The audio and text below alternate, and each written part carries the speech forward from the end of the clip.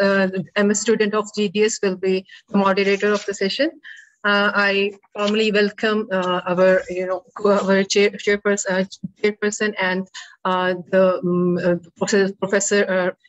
Professor Dr. Sara Shahid from the Department of Psychology. She will share the session today. Nowadays, she is in former Christian College. She did PhD in Applied Psychology from University of the Punjab, Lahore. She did MSc in Health Psychology from University of Surrey, UK, and MPhil in Psychology from National Institute of Psychology, Qaid-e-Azam, University of Islamabad. Her last appointment before joining LCWU was a director of Rutfa Women Institute of Leadership and Leadership and Learning, chairperson of Gender and Development Studies, and professor of Applied Psychology at LCWU. She was awarded the Best University Teacher Award in 2014. She is also an FCO SAS scholarship holder. She has been the project director of an HEC funded project. She was also the principal investigator coordinator for a 3-year Pakistan-US University partnership with George Washington University, USA. She is a member of the Chancellor's Committee for the smooth running of the University of Narwal, Punjab Mental Health Authority, Executive Committee of Pakistan, US Alumni Network Lahore, Transportation Evaluation Committee of Shaukat Khanum Memorial Cancer Hospital. She has been a member of the Board of Governors and Executive Committee of Punjab Daycare Fund Society for many years. She is the author of an internationally published book, Urban Women in Pakistan, Exploration in Health Psychology, and a number of research articles. She is an eminent researcher and has published a lot in national and international journals. I warmly welcome you, ma'am, in today's session. Thank you.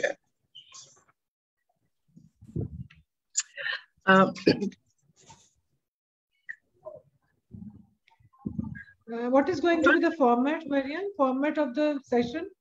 Ma'am, I will call upon presenters first of all. Then at the end you will give the remarks, concluding remarks regarding this. All right. Questions, I will let you know that please make sure about it that the question answer session will be taken at the end of the session, and every participant will have only 5 minutes, 5 to 8 minutes maximum. So our first presenter is Sundas Fatma. Her research is on weight self-stigmatization in young obese women living in Lahore. So kindly continue. Assalamu alaikum.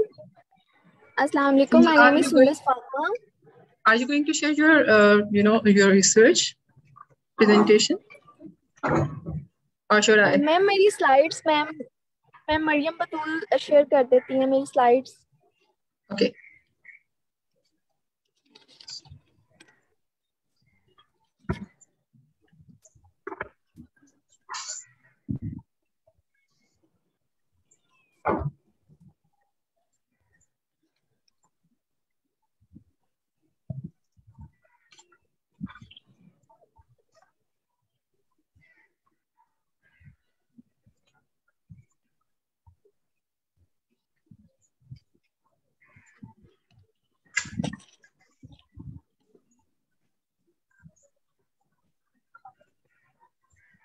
Ms. Fatma, are you there?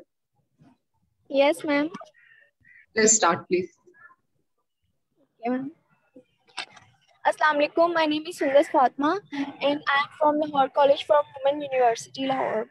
And my paper presentation topic is weight self-stigmatization in young obese women living in Lahore. First of all, we come to the introduction. When we meet obese people, should we cause them an annoying glance of concern and ask, how are you doing? Should we send flowers and get well soon cards to obese family members and friends? Fatty individuals are blessed with negative implications, dissimilar to condition where the appearance are their undetectable individuals with weight where they're making them extra powerless against decision and classification. Fatness has become an issue for the clinical calling to treat fixed and opposite at a person just an aggregate level. The World Health Organization has inferred that the improvement of heftiness relies upon heredity, natural way of life, social conduct, nourishing, and local area elements, and subsequently had figured out how to incorporate nearly all that has to do with being human in the public arena as a potential reason for largeness. By researching largeness verification from a fundamental viewpoint as a social issue situated in a second request reality where heftiness is reacted to inside a medicalization outline, mindfulness can be raised on how designated activities would be able to deliver unforeseen adverse outcome. Weight stigma characterized as antagonist perspectives towards people in view of their abundance body weight that influences relational association at different levels. Internalized weight stigma is simply the degree to which people judge adversely because of their weight by credit to cling conversation about people with overweight and stoutness. Strangely, regardless of overweight and heftiness turning into the standards, commonness of weight-based separation, verbal, physical, social on the web, or experience both weight shame has expanded considerably. Now come to the objectives.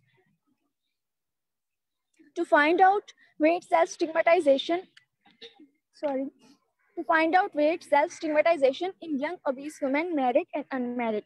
To find out difference between weight self-stigmatization of married and unmarried obese women. Literature review.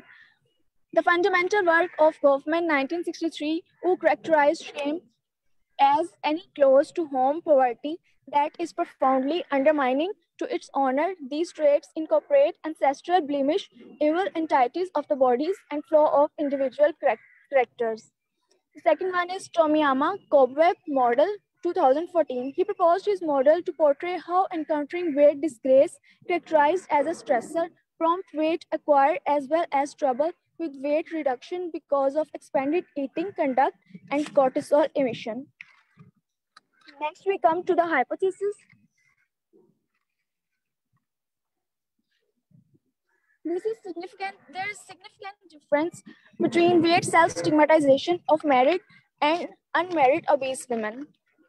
Methodology. Quantitative research design was conducted by using survey method. The convenient sampling technique was used. Population of 100 females living in Lahore, 50 married females and 50 unmarried females. The tool was the questionnaire, the weight self-stigmatization. Now come to the procedure. In order to conduct the current research, permission is taken from the author for using the tool in the study. Demographic sheet is constructed by the researcher to get the information from the participant regarding her age, marital status, education, income range. After getting permission from the institutes and from the authors of scales, institutes were visited. Participants are informed about the main purpose of the study. If they are willingly agreed to be a part of the study, they are ensured regarding their privacy and their right of withdrawal from the study. Informed consent was distributed among the participants, and then they were given the questionnaire for filling. The participant need 20 minutes for the completion of questionnaire. Now come to the statistical analysis. The data was analyzed through IBM SPSS version 28. Firstly, reliability analysis was performed for all the scale used. Descriptive statistic analysis was used for the demographic information of the participants. Firstly, we use independent sample t-test to find difference between weight self-stigmatization in married and unmarried obese women. We come to the demographics. Marital status, 50 married and 50 unmarried women. Age range, 15 to 35. 68% was unmarried in 21 to 25 range. Remaining 34% are married and lies at the other age limit. Ma'am, please slide change. Next slide. Education. The maximum married women were educated from the college and university with 86% and maximum of unmarried women with 98%. Now come to the discussion and results. Study was conducted to take the weight self-stigmatization of obese women living in Lahore. Similar to our study, Meadows and Colagros in 2018 investigated that weight self-stigmatization of obese women was more in married women. On the other side, if Lang and Epstein informed that the obese unmarried women having more weight self-stigmatization. Now come to the conclusion. In a nutshell, the current study was quantitatively resulted that most of the married women were short maximum of the responses toward the weight self-stigmatization behavior toward obese. Recommendation. The following are the limitations on the basis of conducted outcomes from the proposed study of self-stigmatization of married and unmarried obese women. The interpretation of the data was only area concentric or conducted only from women of Lahore. So for this regard, this is one of the limitations. Furthermore, the proper policy should be suggested for those scenarios like health issues. To sum up, the study would also have carried out from the other areas, but due to pandemic condition, it was conducted only from online Google form. Due to COVID-19, we just take the limited responses to the approachable carriers. Thank you.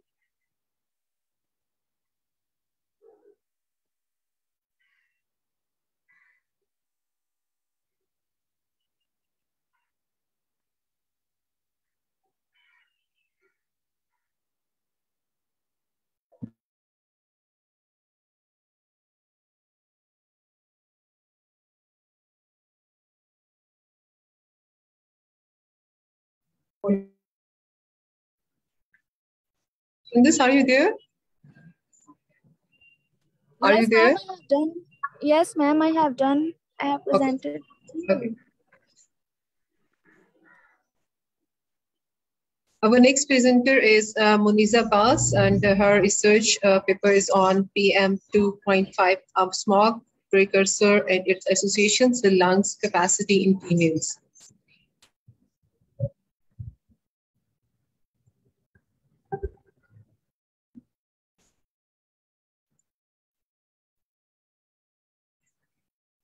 Muniza Bas, are you there? Assalamu alaikum. Yes. Assalamu alaikum. Wa alaikum salam. Please continue. Assalamu alaikum, everybody here. I'm Hafiza Sana Yusuf from the Department of Environmental Science, Lahore College for Women, University Lahore. First of all, I would like to thanks and being honored for being part of this conference on first international virtual conference on gender and social sciences diversity, challenges and opportunity. Today, I'm going to present my topic, which is particulate matter 2.5, a smoke precursor and its association with lung spasticity in females.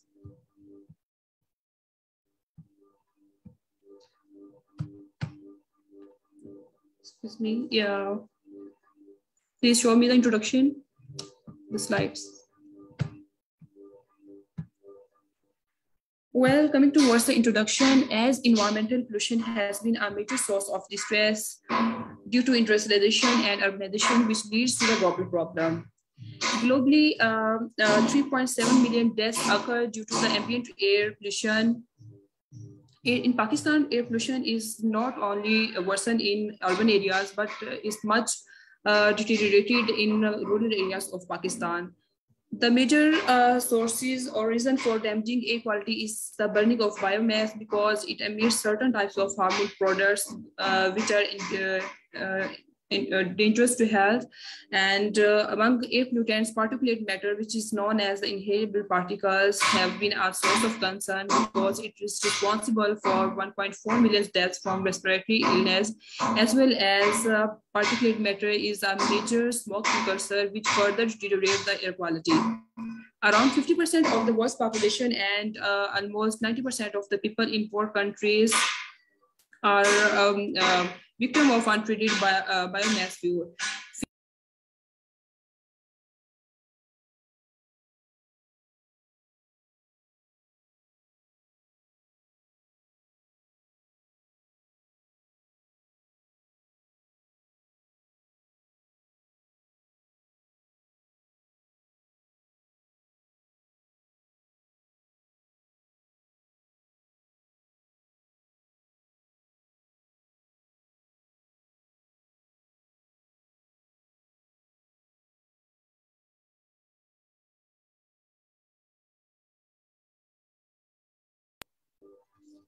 Well, coming to the rationale of my study. Hello.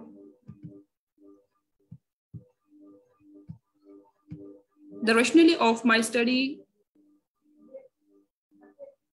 Hello. Are you listening me? Yes, we can hear you. Your voice dropped Yes, in between, but right now yes, we can hear you. Yes, ma'am. Ma'am, please come Please to the carry next on. slide, rationale of my study. I want to see the slide, rationale of my study.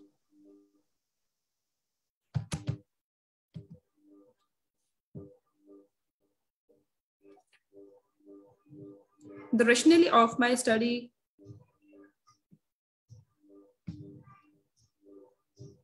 Ma'am, please show me the slide of rationale of my study, please. Yes, thank you, ma'am. The rationale of my study is based on to determine the concentration of particulate matter 2.5 and their effect on the female health and their lung capacities. The next two slides are, the next slide is based on the literature review, which provide a strong proof regarding the air pollutant and their, yes ma'am, please come to the literature cited, literature review.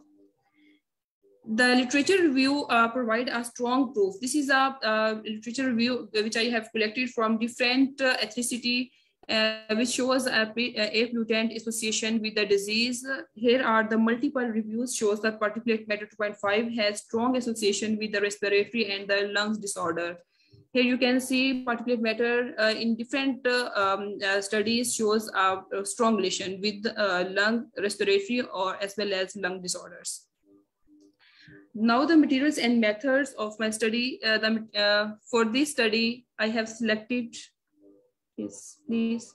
Yes, 4 villages were selected for this purpose in district Kasur, which were Usmanwala, Nurpur, Puriya Khas, Murali Hidar. The data was taken from the March and July 2021. The particulate matter 2.5 is collected by using a particulate counter instrument, and the health status of female were assessed through the questionnaire. Lung functions was monitored by spirometer, and the peak flow, expiratory flow rate was determined from 200 females, 50 from each sides. Please come to the results. Yes. Result shows the graphical representation, which shows here, first graph shows the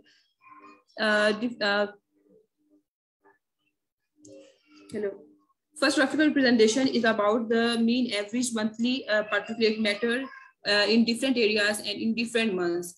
If we can see the different particulate matter concentration varies in different areas in different times. In 4 sites, the high concentration was found in Nurpur and lowest in the Puriya Khas. This is due to the type of fuel burning, loose soil, and geographical condition, while Puriya Khas is much more better in geographical condition, and the people, they consume gas and fuel.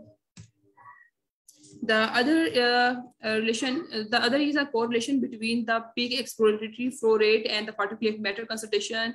It is a positive relation in which it shows. May I please come to the results slide, please. We show a positive relation by increasing the particulate matter. Yes, here we can see the second graph, which is a correlation between the particulate matter, monthly average particulate matter concentration with peak expiratory flow rate, which is a positive relation by increasing the particulate matter concentration. The peak expiratory flow rate was also increases. The other correlation is between the particulate matter concentration and humidity, which is an inverse relation. And the fourth one is a correlation of particulate matter with the particulate matter with the pressure, which is a correlation with the particulate matter pressure has been a varying trend through the each month. It shows the negative relation with particulate matter. This slide shows the diseases that have that has come in contact due to the particulate matter. Here we can see this pipe chart graph shows the highest portion, that is 64% of is the respiratory problems, contribute respiratory problem, and other are the skin infections that have minor fever and sore throats. Among 64% of this graph, the respiratory problems, the respiratory diseases are cough, breathing, chest problem, asthma, and which includes among respiratory problems. These are the respiratory problems which contributes a big part. So this shows a particulate matter concentration found a strong relation with the lungs disorders. Then come to the conclusion. Females are exposed to multi-health and safety hazards. It is concluded that particulate matter have various impacts on the female health. The health status of female was not good because they had fever, skin issues, and respiratory problem. The lung functioning was low in most of the female due to the high level of the particulate matter 2.5. Thank you. That's all. Thank you, Hafsa Sana Yusuf. Now our third participant is presenter is Anab Shehzadi. Her research paper is on mindfulness as a predictor of mental health in female university students of different faculties.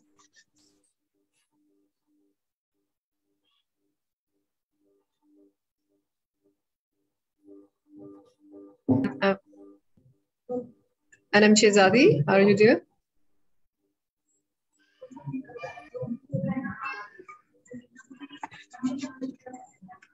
Anam Shehzadi, are you there?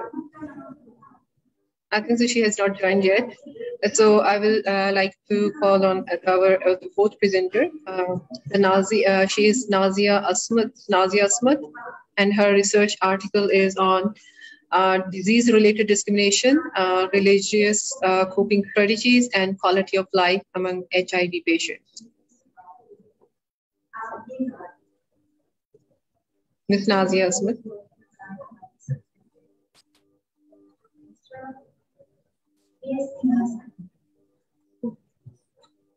Nazia Asmat, are you there?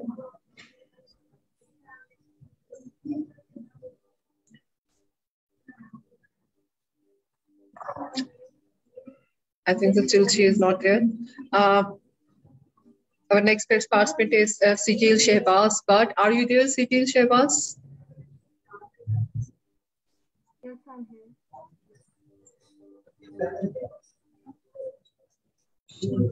Sijil Shehbaz, are you there? Yes, I'm here. I can't hear.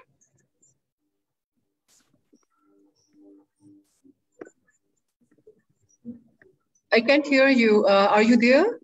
I think that there is some issue with your mic. Can you hear me now? We can't see listen you kindly check it. There's some issue with your phone, microphone.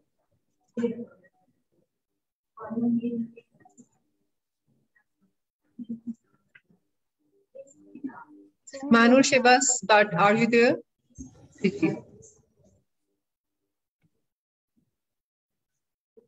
Sijil, we can't hear you.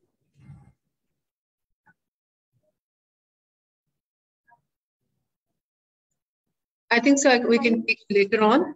We will go forward. Mahnur Shehbaz Bhatt, are you there?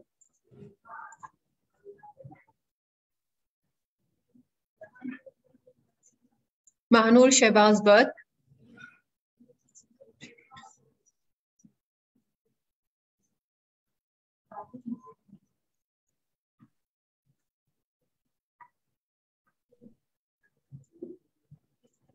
Mahnur.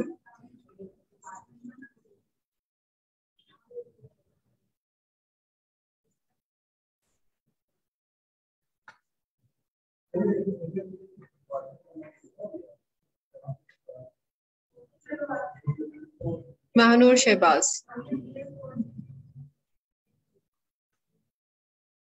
Okay, I will go forward. Tayyeba Zia. Tayyeba Zia, are you there?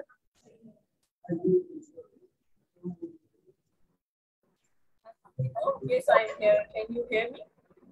Who's she? I'm Tayyaba Zia.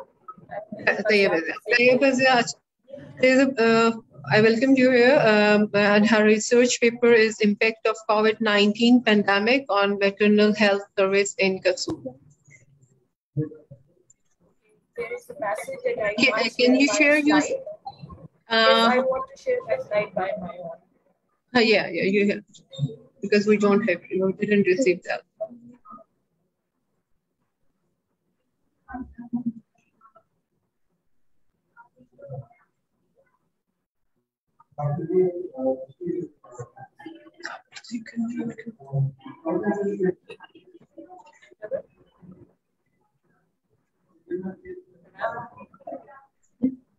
Hello, can you hear me? Yes, we can hear you. Okay. Let's continue. So, thank you very much, first of all, for this platform where I'm going to present my work. Before starting my presentation, I want to introduce myself. I am Tayyaba. I'm doing PhD in public management from Yancheng University, China. And I'm also a lecturer of sociology in Government College, Kasur. In this research, my professor, my doctoral tutor, my mentor, Dr. Li Pangfan from Yancheng University, China, helped me for that. My topic of work is impact of COVID-19 pandemic on maternal health services in Kasur, Pakistan. So,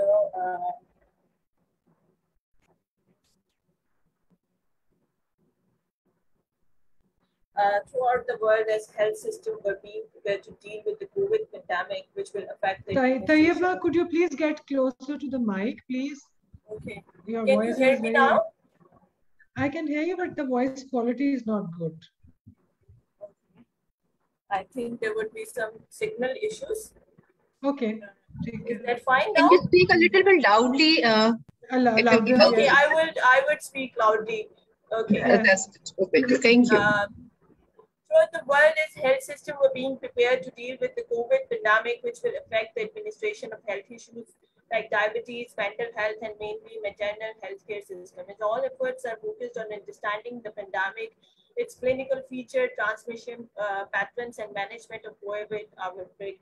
There has been very little concern expressed over the effect on maternal health services, so they may cause situation with worsen maternal mortality in urban and rural areas. So this situation requires government and NGOs to make necessary arrangements and to support people in this outbreak.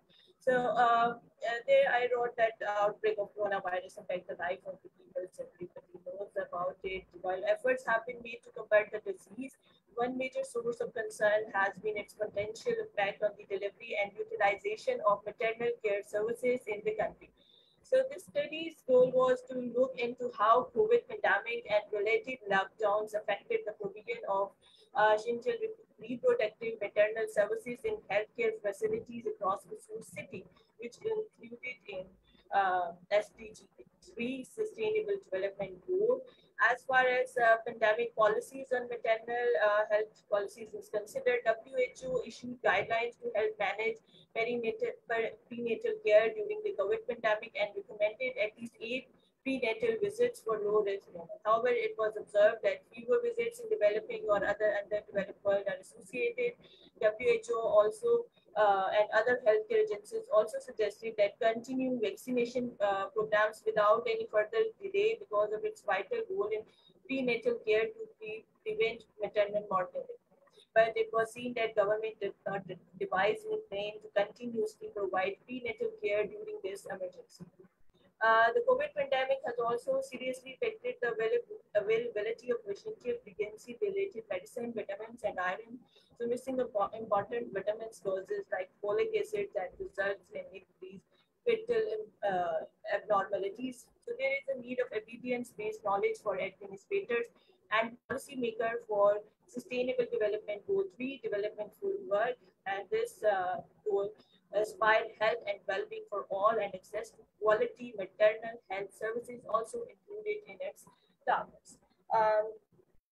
As concerned Pakistan, the maternal mortality rate is almost twice as high in rural areas as compared to urban areas. high maternal mortality has largely been attributed to a few remote maternal health centers and a lack of properly trained staff. During this outbreak, it became more challenging for the rural population to access maternal health care facilities due to consistent lockdowns, redeployment of physicians and other paramedic to quarantine centers and isolation wards, and the lack of public transportation in all over Pakistan. So this study will shed light on the healthcare services with a special focus on gender-based health service, that is maternity health services, which are also included in our sustainable development goals. As far as the research question, research question was to investigate the impact of COVID pandemic on maternal health services in Kasur, which leads to the status of gender health and well-being in Kasur. Major review in the major review focused issues faced by maternal and prenatal healthcare service provided due to pandemic in developing nations globally. So according to the World Health Organization maternal mortality estimation survey, which is conducted every 5th year, estimated the maternal mortality rate is highest for Asia, and it is even higher for South Asian countries, including Pakistan. As per most recent states, around 295,000 women died during and following childbirth worldwide in a year.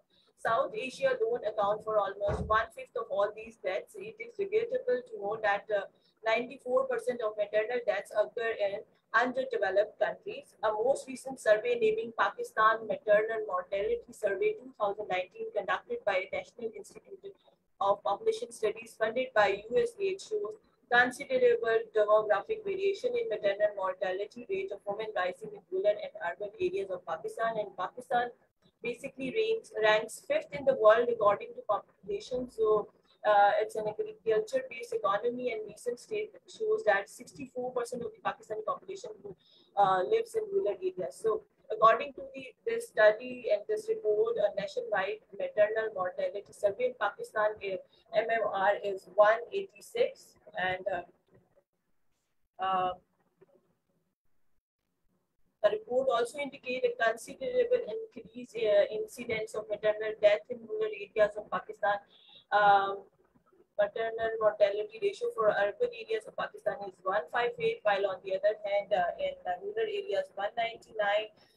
It is imperative to provide mothers in order to avoid these complications with skilled care and safety during pregnancy, childbirth, and postnatal period. Various other contributing factors also include like poverty, lack of education, gender-based inequalities, malnutrition, violence, unfair distribution of resources, political environment that would be termed as key indicator for increased maternal death burden in rural areas. Moreover, having the Millennium Development Goal failed, now Pakistan is lagging far behind in achieving sustainable goals. Remains of unmet sustainable development include a reduction in child death, improvement in maternal health, and a greater number of births by skilled personnel. As we talk about this city of South of Lahore in the Pakistani province of Punjab, city serves as the headquarters of the Sood district, and it's 24th largest city of Pakistan by population. It has 641 villages. As per census of 2017, urban people are 25%, rural are 75%. So in district, Kasur has the 1 DHQ hospital, 4 PHQ, from which only 1 in Kasur city, 20 rural health centers in both districts, only 3 in Kasur city. Basic health units and civil dispensaries. There are very small number of private hospital and maternity health centers, and they are not enough for local people. In rural areas of Kasur, traditional birth attendants still continues to conduct deliveries, and they have not formal training in maternal care during pregnancy or delivery of baby. So they are those trusted by rural communities because of their experience and time heritage of maternity identification. However, their antenatal and postnatal care concept, hygiene, and birthing equipment are always shown to be inadequate and related to maternal complication during and after delivery.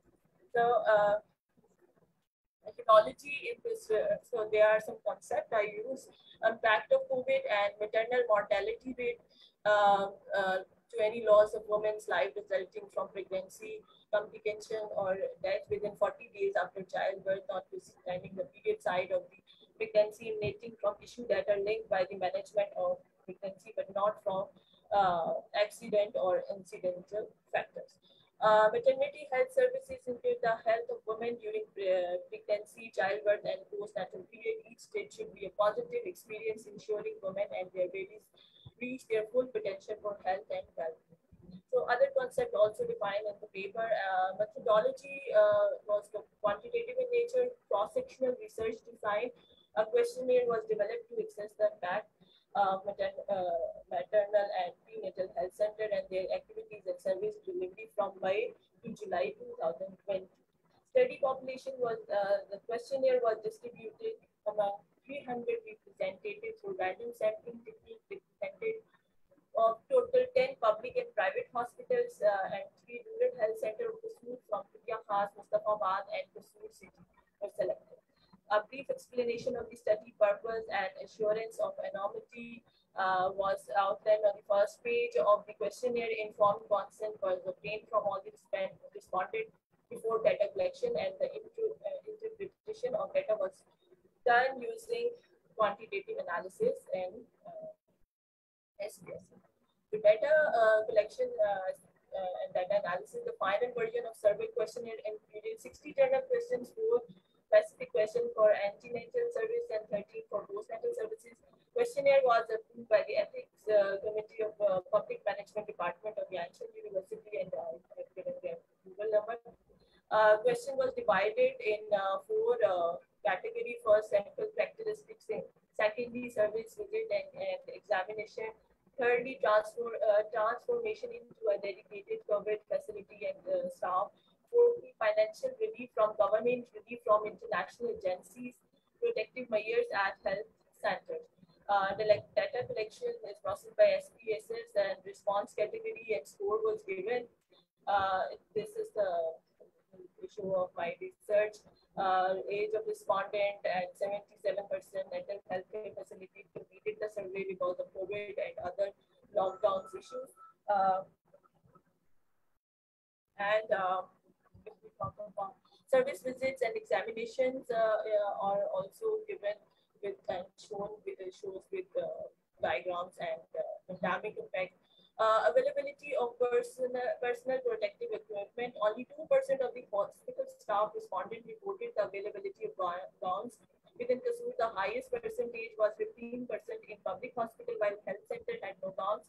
Gloves were available only in 18% of the health center. Most of the community, 90% had sanitizer. Highest percentage was reported in Kasur city, while the lowest was in Priya Khas and Mustafabad. A temperature checker was available in 94% of the facilities.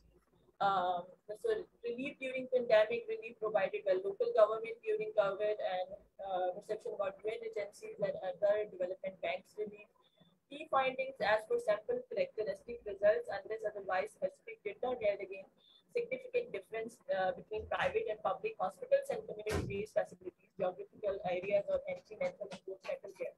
76% of respondents strongly agree that the maternity service are affected by COVID. Only 28% of the facilities continue to provide outpatient routine visits and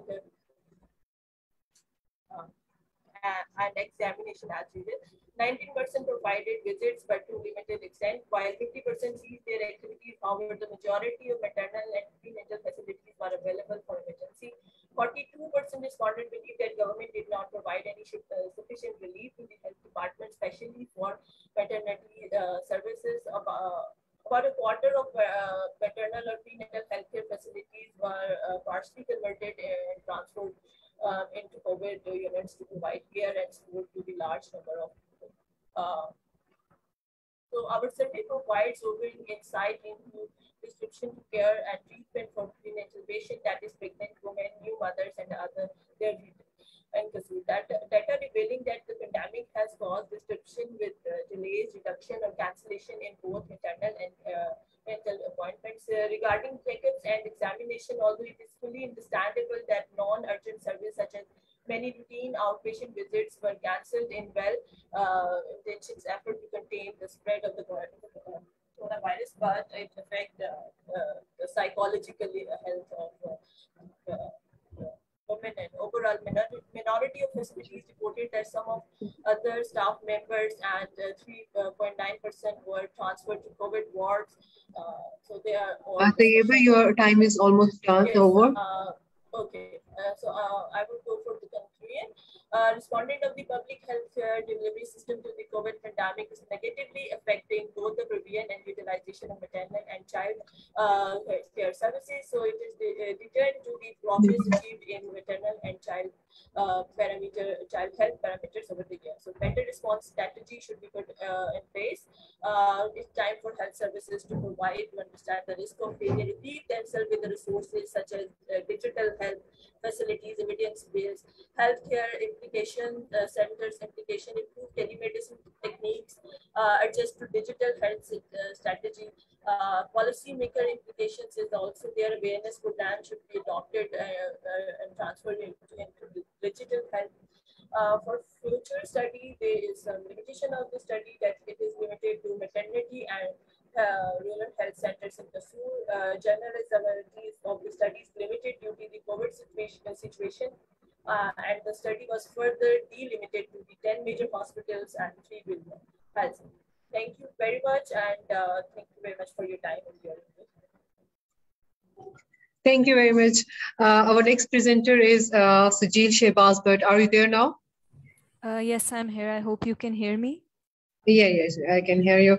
And her presentation topic is unsung heroes of cancer care, impact of COVID-19 on informal caregivers, loneliness, social support, and quality of life. Please continue. All right, I'm just waiting for the slides to show up. Slide.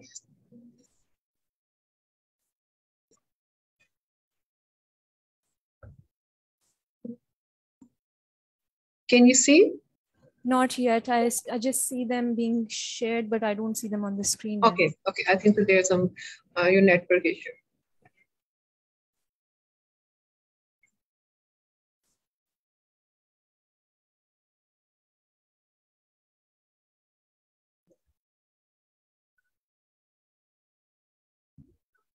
You can't see the slides yet.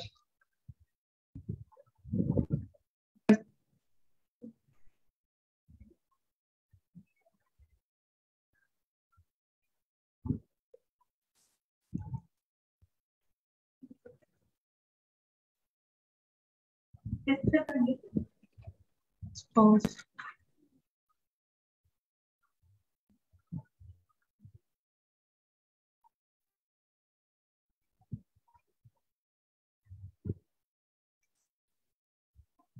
Okay, I see them now. Thank you so much. So as mentioned, my topic is unsung heroes of cancer care, impact of COVID-19 on informal cancer caregivers, loneliness, social support, and quality of life. So as we know, the pandemic has affected over 388 million people across the globe, claiming approximately 29,420 deaths just in Pakistan. And it has been a paralyzing contrast at the turn of a new decade. As we all know, COVID-19 has generated a public health emergency of global proportions, causing governments to impose preventative sanctions such as schools and business closures, physical distancing, quarantine, shielding, and complete lockdowns. And while these sanctions may have aided to flatten the curve of infections, the curtailment of non-emergency medical services, changes to delivery of healthcare and social care services has egregiously impacted people, especially vulnerable populations such as cancer patients and the caregivers. Globally, cancer is the second leading cause of death, and it claims approximately 9.6 million lives every year. Cancer patients have been identified to have a twofold increased risk of contracting the illness as compared to the average population.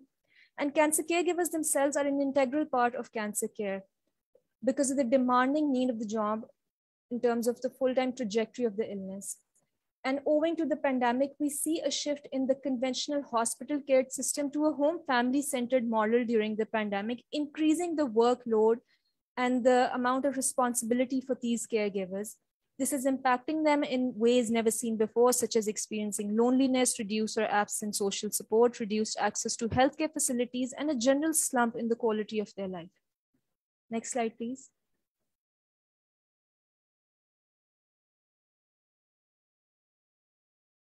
So if you observe the review of research literature, loneliness and social support is basically described as caregivers feel lonely because they are totally isolated, devoting most of their time caregiving to these individuals, limiting their social interaction for the fear of getting infected themselves.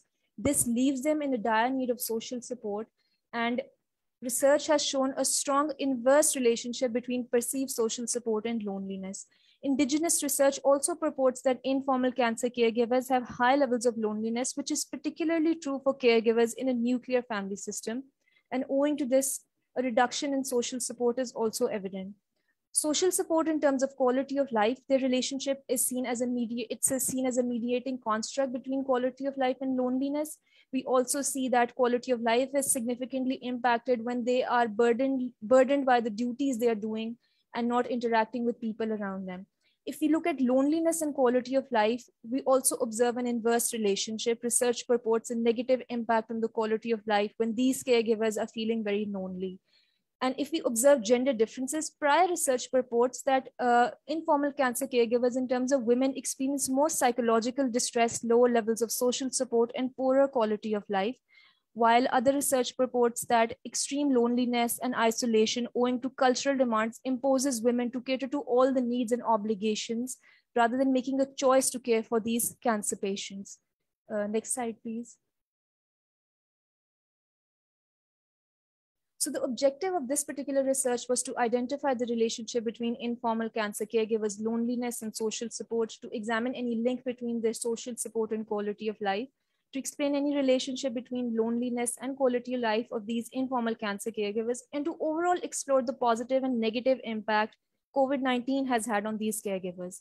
Our hypothesis proposed that there was a negative relationship between the informal cancer caregivers' loneliness and social support during the pandemic, a positive relationship between the social support and quality of life, a negative relationship between loneliness and quality of life. Females were purported to experience greater loneliness, males were purported to experience greater social support, and females were also purported to experience lowered quality of life than male informal cancer caregivers. We also hypothesized that loneliness predicted quality of life. We had two research questions: what was the positive impact COVID-19 pandemic had, and what was the negative impact? Since this was a mixed method, next slide, please. This was a mixed method research, so it was conducted in two phases. Phase one was a quantitative research, collecting data using standardized questionnaires. Our operational definitions are as follows: an informal cancer caregiver is any relative or friend who is provided unpaid ongoing assistance to the cancer patient without getting anything in return, particularly monetary funds. Loneliness is a subjective feeling of feeling alone. Social support is a variable as the perceived level of support an individual receives from their family, friends, and significant other. And the quality of life for this particular research is defined as the general well-being of caregivers, outlining any negative, positive features of their lives in terms of their psychological well-being, burden, relationship with healthcare, administration, finances, coping, physical well-being, leisure, social support, and private life. Next slide, please. So our sample consisted of 35 adult informal cancer caregivers, 21 men, 14 women who were 18 years and older, caring for a breast cancer patient who had undergone chemotherapy since the pandemic happened, basically from March 2020.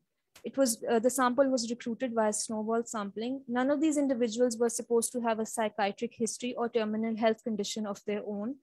They must be utilizing one form of electronic medium of communication, and they were supposed to be a part of the research under their own free will. The measures included a demographic information questionnaire, UCLA loneliness scale, multidimensional scale of perceived social support, and the caregiver oncology quality of life questionnaire.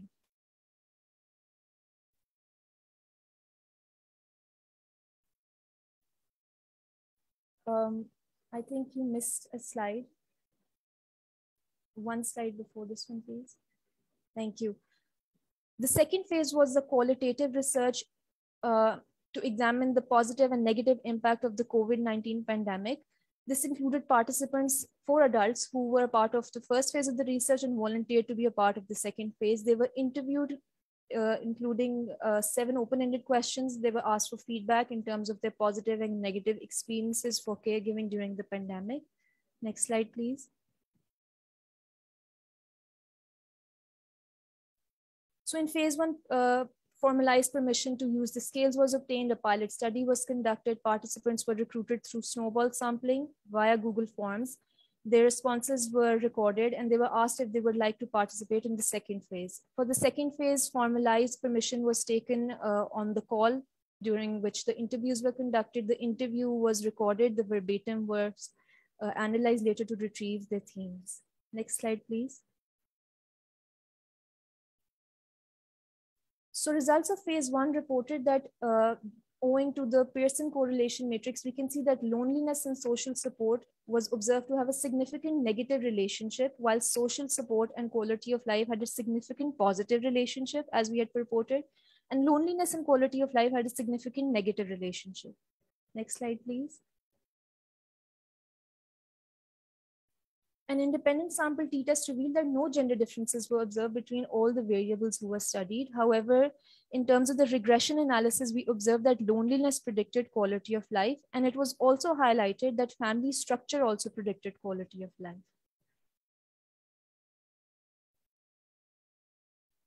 In terms of our phase 2 research, which was qualitatively analyzing the themes, 5 major themes were retrieved with sub-themes, including rewards for caregiving that had prayers, bonding, feeling privilege, religiosity, increment, source of help, and gratitude, while patient facilitation highlighted sub-themes of availability, increased assistance, and understanding of needs. COVID-19 specific caregiving stresses were also highlighted in terms of fear of infection, guilt, social distancing, feeling helpless, and increased levels of stress.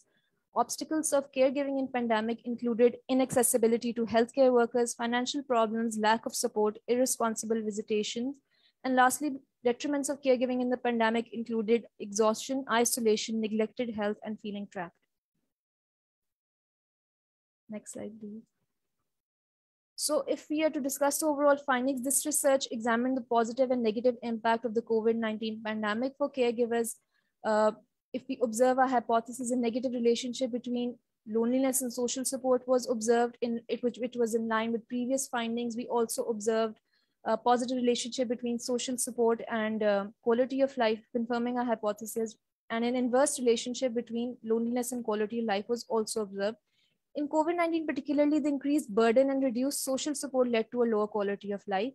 No gender differences were observed, and this is primarily attributed to the fact that irrespective of gender, all caregivers were subjected to the same restrictions and impositions, experiencing identical life situations equitably, hence having no gender differences. Additional findings highlighted that family structure also predicted quality of life.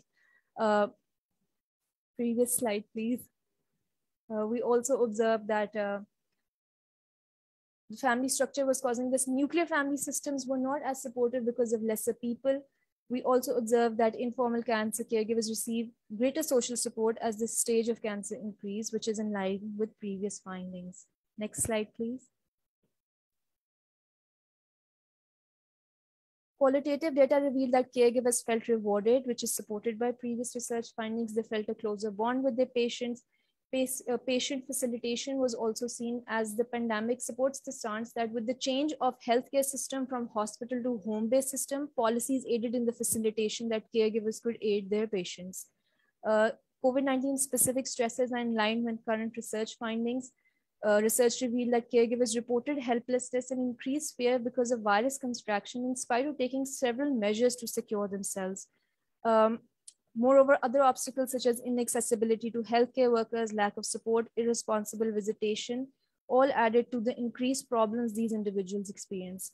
Irresponsible visitation is particularly rooted in the concept of ayadat for our country. Caregiver detriments include exhaustion, isolation, feeling trapped. This is also attributed to the home-based care along with socially distanced lifestyles that these caregivers start feeling drained. They feel sorry to interrupt, Sijil. Kindly quickly wind up it, because your time is over now. So conclusively, the current research contributes to developing greater insight into the positive and negative impact of COVID-19 pandemic on these informal cancer caregivers. Thank you so much for your time and listening to my presentation. Cyril Shehbaz Bhatt. Now next presenter is our Mahanur Shehbaz Bhatt. Are you there, Mahanur? Yes, I'm here. Can you hear me? Yeah, I can hear you. And her Perfect. research. Is it possible that I can share my slides? Yes. It's much better. Great. Topic is work-home interaction, stress and coping strategies of university teachers during COVID-19. Ma'am, is it possible that I share my screen? Yeah, you can share by yourself. It says that it says that you Yes, have not allowed me. Okay. Yes, I will give you the. Okay. You can share. Okay.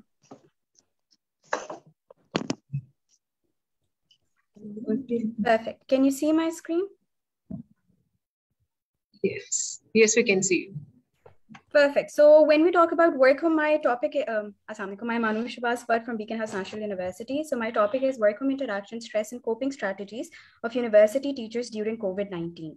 So first of all, as we all know that there was COVID-19, and because of which on 20th March 2020, all the institutions were closed, which actually proposed as a challenge to all the teachers basically to switch their teaching mode to online teaching.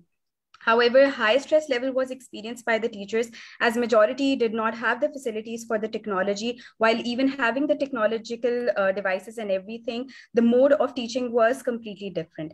Hence, there was also work home interaction which was going on, which actually helped few teachers. However, it also contributed to stress. So we are going to talk about how work home interaction and coping strategies together have helped the stress, or it has basically increased the stress or decreased the stress. So the relationship, however, when we see the research and everything, there was a relationship between stress and years of teaching experience, female teachers having significantly higher stress than male teachers, and hour of teaching as a contributing factor to our stress.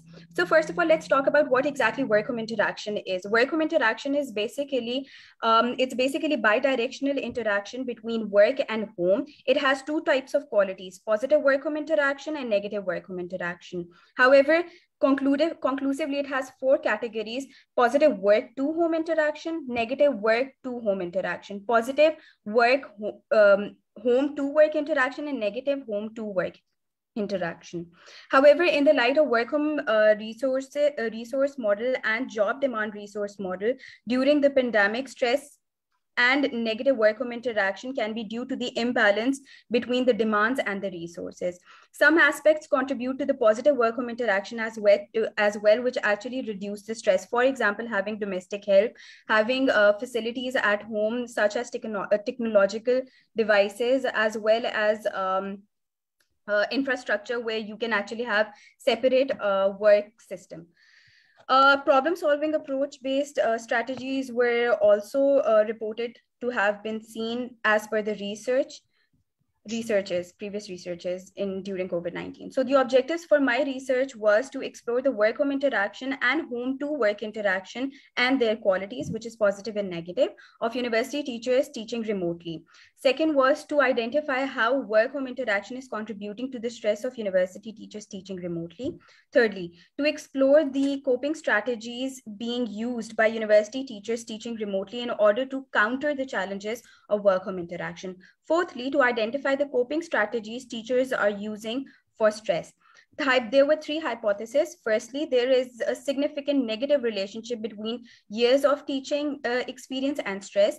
Second hypothesis was that there is a significant positive relationship between the hours of teaching and stress. Thirdly, female teachers have significantly higher stress than male teachers. My research questions were: how is remote teaching affecting the work home interaction of university teachers?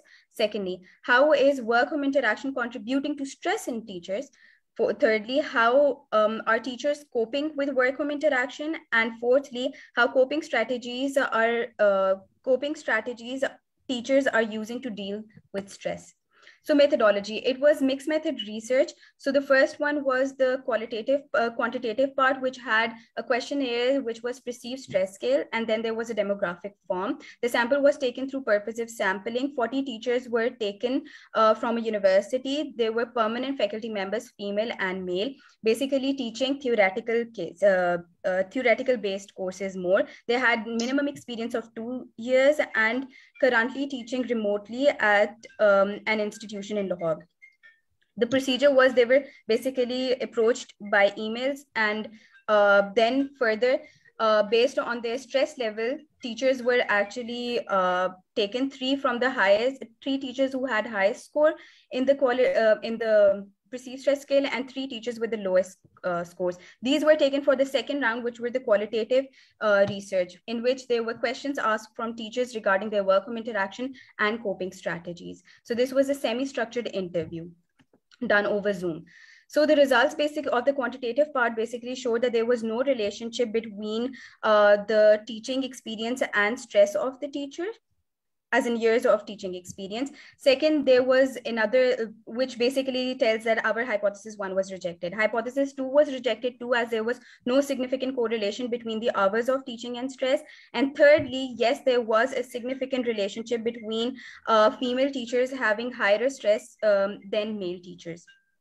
Overall, we can see that the stress level was seen to be at average.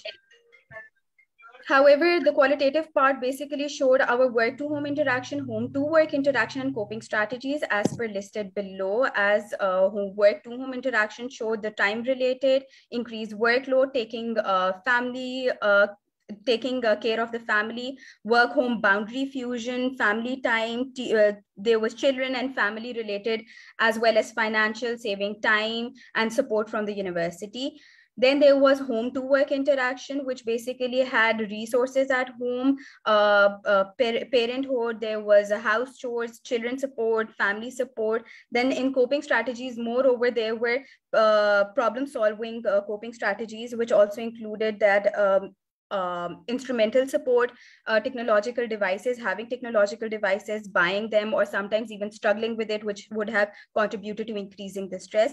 So summarizing the qualitative phase, there were both positive as well as negative work-home interaction when we were talking about work-to-home interaction and home-to-work interaction. So there were few negative as well as positive, as per earlier mentioned. Some teachers actually said that initially they did experience negative home-to-work interaction. However, over time, as they acquire the factors contributing to negative home-to-work interaction, that actually shifted to positive work-home interaction. Similarly, as you can see, that taking care of the family, as the teachers were initially struggling with managing everything, managing the family care as well, when they eventually had help of the grandparents for the children and everything. So the family care actually proposed as a positive factor to them, which was once a negative. And similar goes with house chores. If you see on the work to home interaction, when there were domestic help, that actually turned out to be a positive home to work interaction, as at home, the teachers were more stress-free regarding their work at home. So there were a lot of subcategories to some categories, which were experienced positively as some and negatively as some, as per I previously explained with the examples as well. So overall, presently, like after years, positive work-home interaction was observed. However, when we talk about coping strategies, moreover, problem-solved coping strategies were seen with the support of the family members, some help from the university, changes in the home and working style. They basically learned to adopt to remote teaching, continued learning new ways of teaching, dealing with children, and even handle the house responsibilities. Overall, if you see, the work-home interaction and coping strategies seem to improve over time. When we talk about, as per previously mentioned, the hypothesis, the first hypothesis was rejected, and similar results were seen in some more researches as well, as Abid also seen in 2021. As Pakistan does not have lots of technological devices and so on and so forth, the facilities as well. So years of teaching was not much of a contributing factor to reducing stress. So there was no relationship that could have been seen. Next was our second hypothesis, which was that there was a relationship between stress and hours of teaching. However, that was also rejected as no relationship was seen. Similar discussion was shown by a German research, which basically said that lesser than 4 hours of teaching per day basically contributes to lesser stress. And the teachers that we had taken had majority of them had 3 hours of teaching or even less. However, thirdly, female teachers did have significantly higher stress than male teachers, which actually accepted our hypothesis. Then basically, when we talk about stress and negative work-home interaction, there were many researchers which basically support, as there was an imbalance between the demands and the resources initially. There was time boundary maintenance issues, domestic help, role conflict, growing demands of work and home, lack of administrative help, and so on and so forth, which basically contributed to negative work-home interaction causing stress. Or when we talk about the aspects to the positive work-home interaction, the support from the administration, proper resources, domestic helpers, spending time with the family, financial stability, support of others in domestic as well as work-related areas, having instrumental support, having opportunities to recover and engage in family time and leisure basically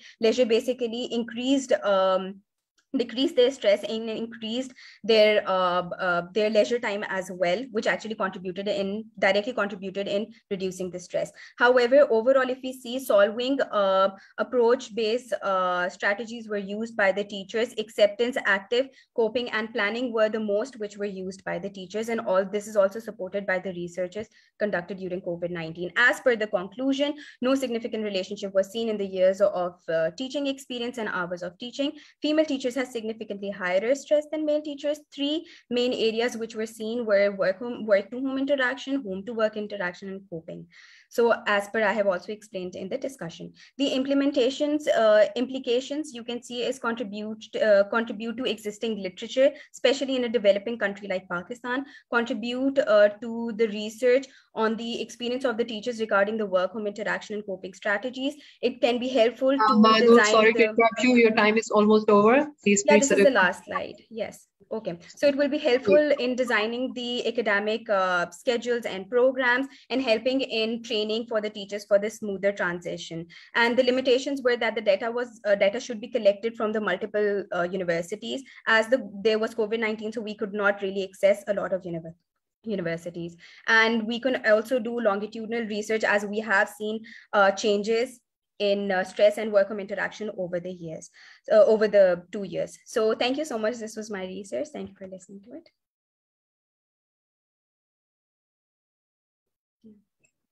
Thank you, Manu. Thank you. Our next presenter is Dr. Azra Batul. Dr. Batul, are you there now? Yes, I'm here. Okay. And her research topic is the enigma of low production in agricultural sector, the solution through trajectory of women's empowerment.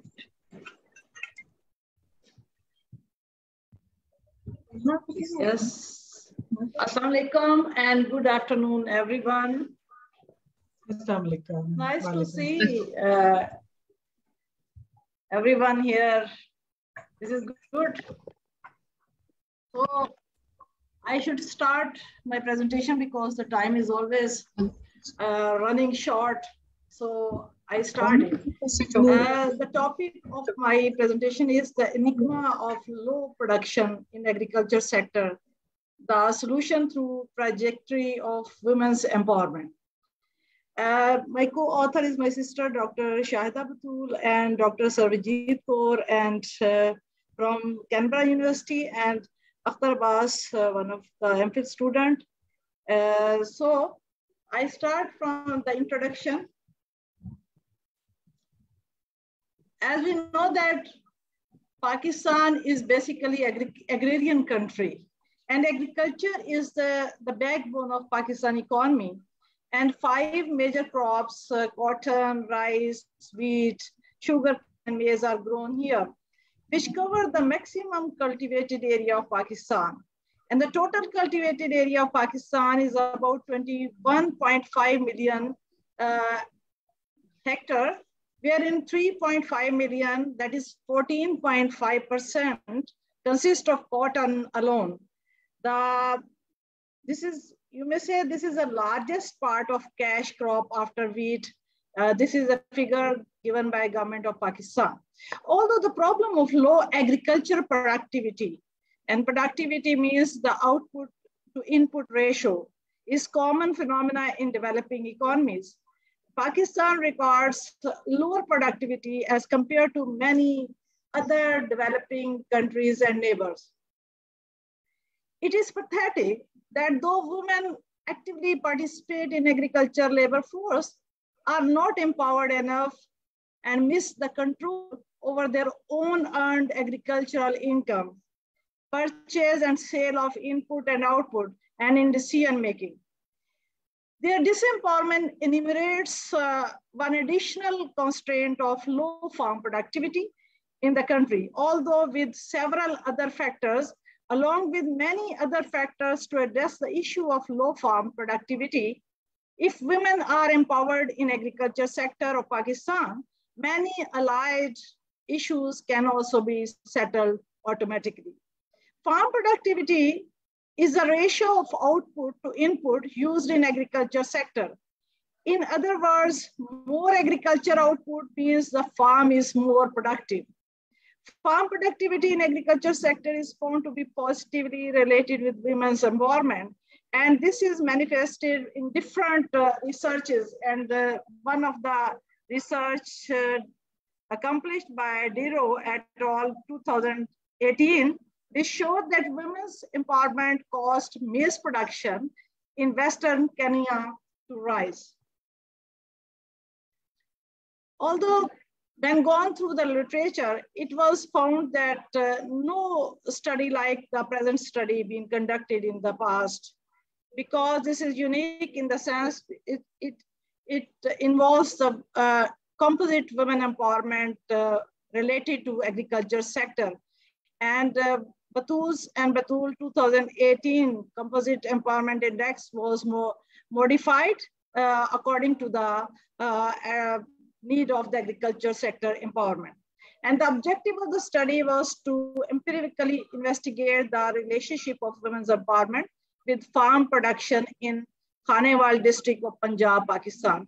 It is necessary to mention here that we have not taken productivity, rather we have taken the production, because productivity needed the input cost, and it was very hard for the rural people to keep the records of their inputs. That is why they had no proper answers to this question. So we decided to take the production rather than productivity. So the method used was a sampling method was quite simple. This is mixed sampling technique. And at the first stage, the province Punjab was purposely selected. And then the four provinces of, out of the four provinces of Pakistan, Khanewal district was randomly selected. Then the disproportionate sample was recruited from Khanewal district of South Punjab, which has four tehsils like Kabirwala, Miachand, Jahania, and Khanewal. Khanewal is agricultural district, and rice and wheat and cotton are main crops in this area. But we took the cotton crop to measure the role of women empowerment in cotton productivity. The targeted sample was women aged 21 to 55, and below 20 was not recruited because their empowerment was not seen to be viable. And above 55, women were not working in the fields due to their old age and some sort of illness. So the measures, all the measures used in were Urdu being the national language. In order to measure the dependent variable farm production, we categorize it in low production, less than 5 mont per acre, and moderate production 15 to 13, and high level of production 30 to 45 mont per acre. Composite women empowerment index that was modified according to the need of agriculture sector. And the research question was, does women empowerment play a role for the does women empowerment relate for women to increase their farm production?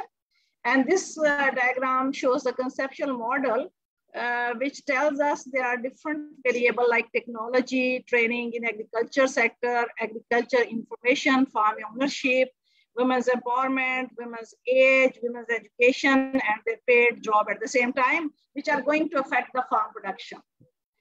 Now, this table shows the results, and we have to discuss briefly, because here we see that the variables, different technologies used came out to be significant determinant of farm production, because the more technology one farm uses, the more production is apt to be taken. Information means agriculture information. If a woman farmer was well aware of the information, the latest technique, the weather, seed, and other inputs, she was found to be more empowered.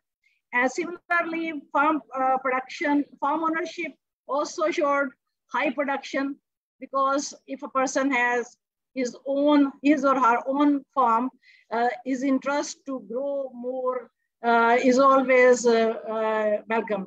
And similarly, women empowerment came out to be highly significant, and women's job was also significant, and training was also significant.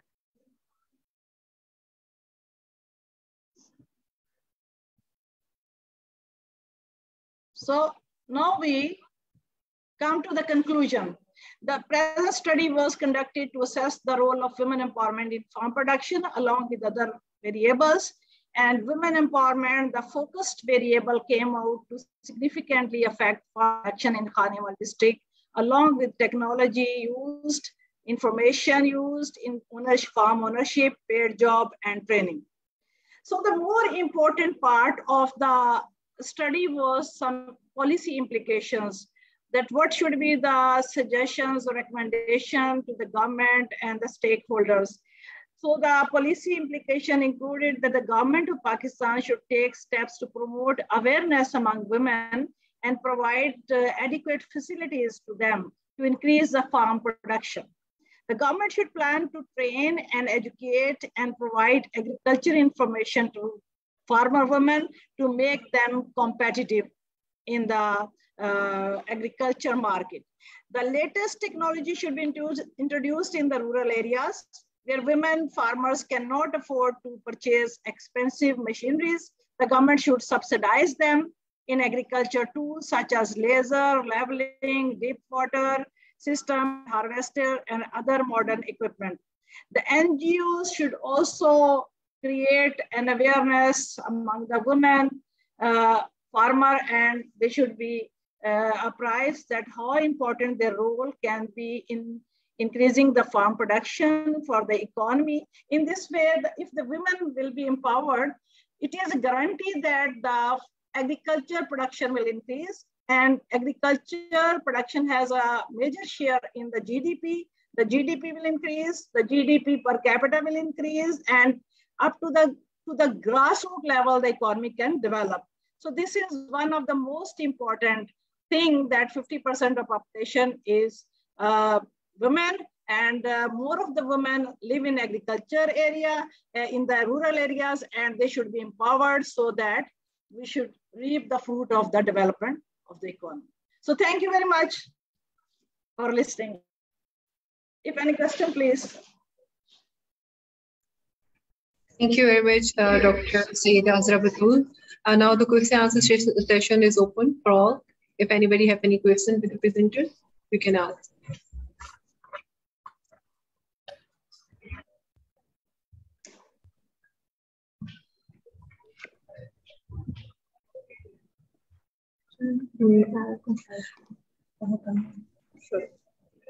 I think so. There is no question. So now I formally welcome Madam Dr. Sara Shahid for your insight regarding all these presentations. Thank you very much, Dr. Azra, because she is on screen. Thank you, Dr. Thank you very much, and all the organizers. Can you hear me well? Because my screen is showing that my voice. Yes, we can hear you. We can hear you. Okay, so I had a few questions for the presenters, especially And some very interesting presentations have been made in this session, and a variety of subjects. And the last topping was Dr. Azra's presentation, because within this domain of gender, health, and well-being, she added another dimension of women empowerment and a new trajectory that she has suggested. And I think it can be called the route to revolution, I thought, Dr. Azra. So if the policymakers adopt this route, it will take them to a revolution, maybe. So a very interesting study was presented by Sundars in the beginning, and especially touching on a very sensitive issue, I feel, of self-stigmatization. You know, stigmatization by others is there, but self-stigmatization, it is even more sensitive, I would say, and we need to look into it, and we need to make people realize that they're not being nice to themselves, actually, when they start believing like that. Hafiza Sana talked about, and I have a question for actually Sana. If she is she there? Because she talked about the effect, the negative effect of chemicals or maybe pollution. Sundas Fatima, ma'am? You were the first presenter you are asking about. No. Sundas was self-stigmatization. Hafiza Sana talked about, and this is an article by Dr. Arfa and Dr. Shela and other people.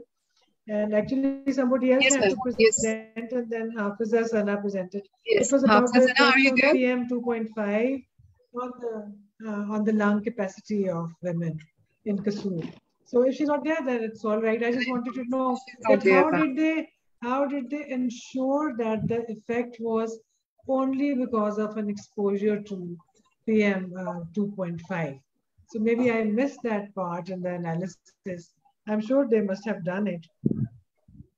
And then Taiba Zia also touched on a very important issue. When we are talking about COVID and its effects, we are talking about the psychological effects that people had, the loneliness that people had, or the healthcare providers, the situations and circumstances that they face. So a very important segment of the population is an expecting mother, for example.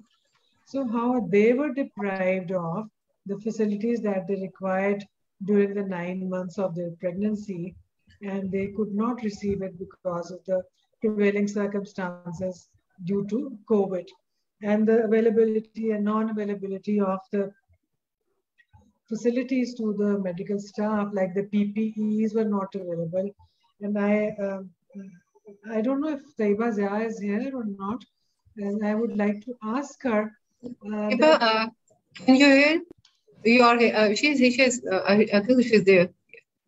Okay, so Taiba, I just wanted to know that you said that the PPEs and other facilities were not available to the doctors in that time, but are those doctors equipped with these facilities even then when the situation in normal circumstances also, when COVID is not there?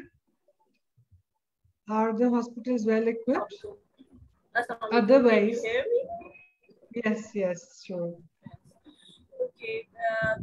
Basically, I am actually a student of public management and sociology, and I did research on COVID, especially at that moment. I work for that topic. I don't know about other, in other timings it would be available or not, but the situation shows that it would be very problematic for a mother for newborn in rural areas, and especially in the areas of Kasur, because I'm doing a job here, and I know that when we need ambulance there sometimes for the students, and it is not available, so how can it be possible with that things? And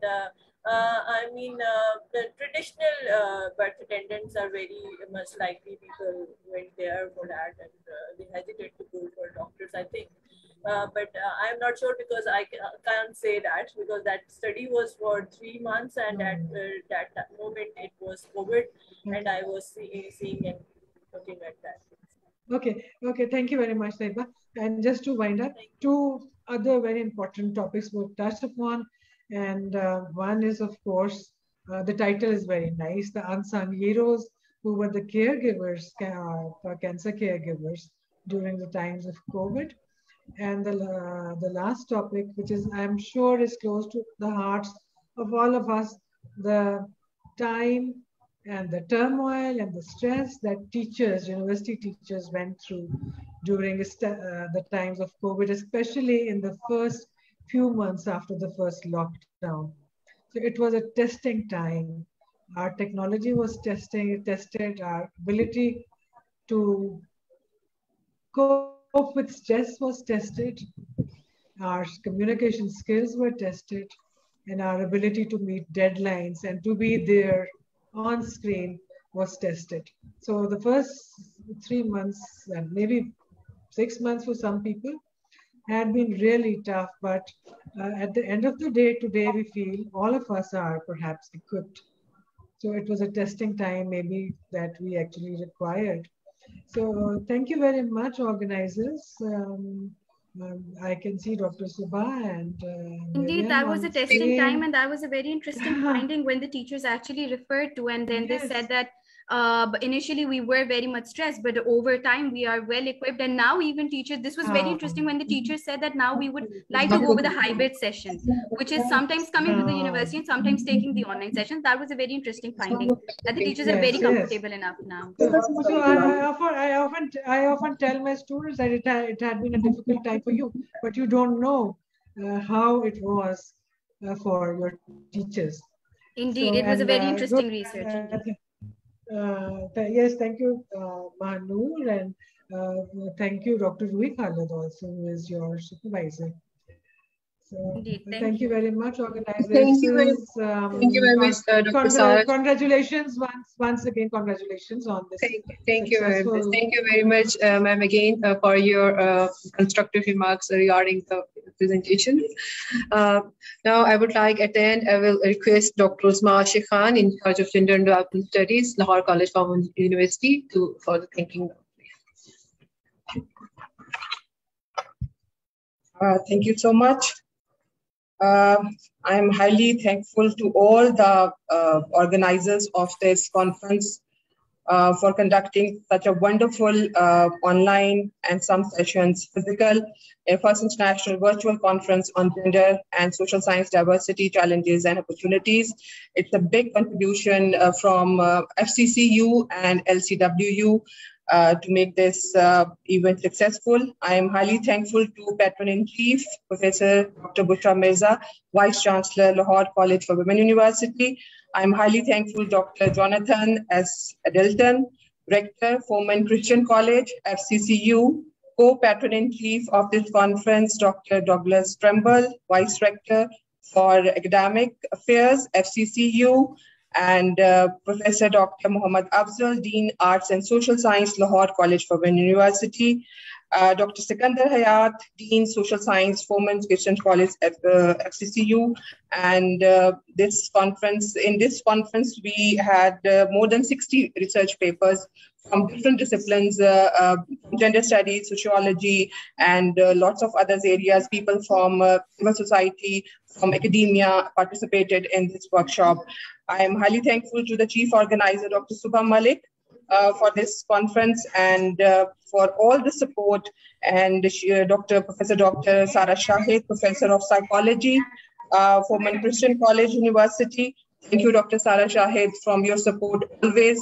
Whenever we invite you and discuss something, you are always so supportive. I'm also thankful to Dr. Sheila Ahmed, Ms. Mamoona Riaz, organizers of this conference, Dr. Sunil Samuel from FCCU, and we had two keynote speakers during these workshops, Dr. Anik Ahmed and Dr. Maria Fennan. We are highly thankful to them. And we are thankful to Kathleen Glevisco, Chief of the Political Economics Section at US Consulate General Lahore. Thank you, Kathleen, and the IT Department and Mass Communication Department. And in the last, very important person, Mr. Sharam Niazi, who bear our delay responses every time, and he's so cooperative and facilitate us. Thank you, Mr. Shahram Niazi, always. Thank you all for this participation, and thank you, FCCU, once again. This is all from my side. Thank you. Thank you. Thank you. Thank you very much. Thank you very much, Dr. Uzma. Now, Dr. Subha Malik is also with us. She's the chief organizer of the conference and team lead of the project under which this conference is being held. I refer to Dr. Subha Malik for sharing her remarks. I just want to conclude the session by the same thanking everybody, and also I hope that this conference is able to bridge the gap between scholars and researchers and faculty members, because all of them came and presented their work. So I hope this is helpful to everybody. Thank you very much, and I hope that we are able to have these kind of forums soon and more often, so that we can all contribute our work and meet everybody virtually as well as physically. Thank you. Very much, Dr. Subha Malik. Thanks again for all the participants for joining today, and even the presenters. Thank you very much. Thank you very much.